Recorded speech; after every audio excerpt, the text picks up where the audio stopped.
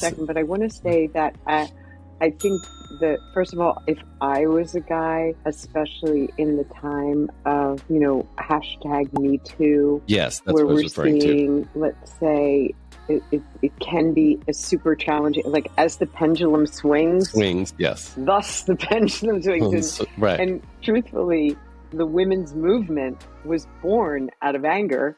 Right. Over 100 years ago, women couldn't vote. So yes, of course. a bunch of women got pissed off and they were like, we're going to vote and we're going Right. to batter down these doors. And so movements often start with rage.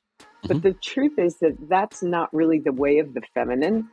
The way of the feminine, it's much more like the style in which you were describing your wife, where it's about community and it's about what steps can we each take to take all of us higher. Right. That's pussy. Pussy is inclusive. Pussy is loving. Pussy is like meeting somebody with love rather than rage. It's about pleasure. And when the discipline of pleasure is interesting because it's actually a higher value than love.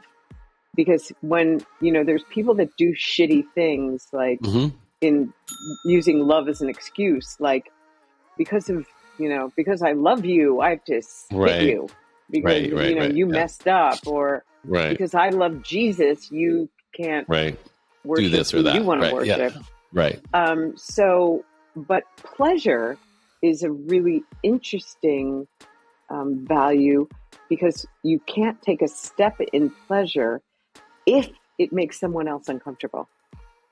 Like, for example, if you're throwing a party, that's pleasurable. But if it's disturbing your neighbor, it would no longer be pleasurable for you because you would know, oh, I'm disturbing my neighbor, so I'm going to turn the volume down, or I'll invite my neighbor to the party. Like, pleasure is about being aware not only of your experience, but the experience of others around you.